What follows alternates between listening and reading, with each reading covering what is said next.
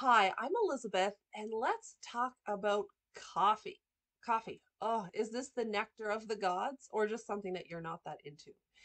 Coffee is, oh my gosh, it's so interesting. It's such a cultural phenomenon. I'll meet you for coffee, I'll see you for coffee. Coffee can be the center of our world. And so today I want to dive into coffee as it relates to a little bit to energy and to sleep and how all those things interact, and things that maybe you should think of whenever you're enjoying that cup of coffee. Because if you are someone who loves coffee, I'm not going to take it away from you, but there are things that I think you should know. So, first thing, how does coffee impact your sleep? Coffee works through this molecule called adenosine. Adenosine is in our body, and as it builds up over the course of the day, it actually makes us sleepy. So, higher levels of adenosine, more likely you want to fall asleep. Coffee blocks the adenosine. So it binds to the receptor. It means that our body can't receive that message from adenosine, which makes us awake and alert.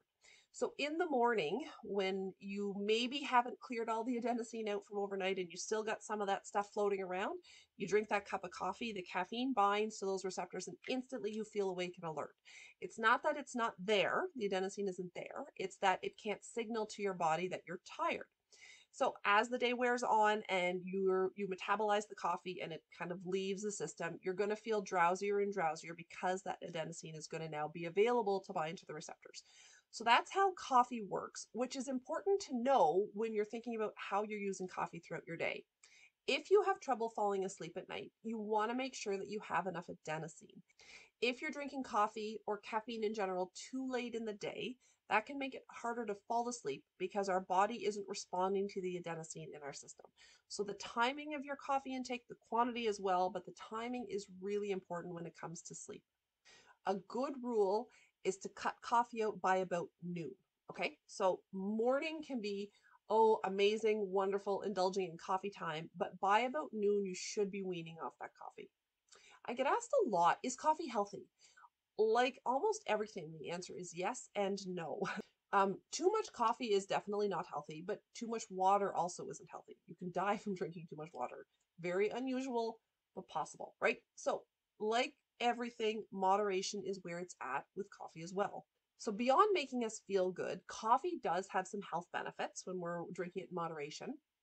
So there is some evidence to suggest that coffee intake can decrease our risk of both Alzheimer's and Parkinson's disease.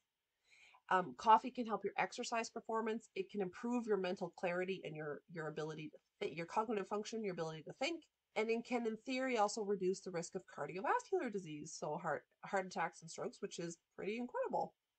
It's also thought to be able to reduce the risk of some cancers, particularly like the oral cancer, so tongue, throat, that kind of thing. But too much coffee can make you jittery and nervous, increase your blood pressure, increase your heart rate. And caffeine can also actually um, heighten your stress response. So it can stimulate adrenaline and cortisol release from the body. And so too much coffee can very easily put you into a state of too much stress, which has all sorts of long-term health, sleep, energy, etc. impacts. So like everything, moderation is always where I recommend you keep your coffee intake. So how much is moderation when it comes to coffee? Um, it depends. It depends on the brewing method. It depends on where you get your coffee. It depends on kind of what size your cup of coffee is. So a standard cup of coffee, which is about 8 ounces or about 250 milliliters, contains roughly 100 milligrams of caffeine. Okay, so it's very rough. I'll come back to that. The most I would like you to be drinking in a day is about 400 milligrams. So by that math, you could have four, regular cup size coffee cups in a day. Before before noon though, remember? Because we want to cut our coffee intake off around noon. But many of us consume coffee in like a very large mug or a big like soup bowl.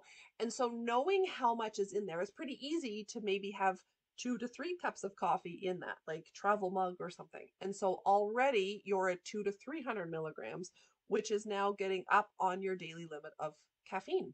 If you're a fan of Starbucks, Starbucks tends to be higher on the caffeine quantity. So a tall, like just a standard brewed like Pike Place coffee at Starbucks, a tall has about 235 milligrams of caffeine, and a grande has over 300.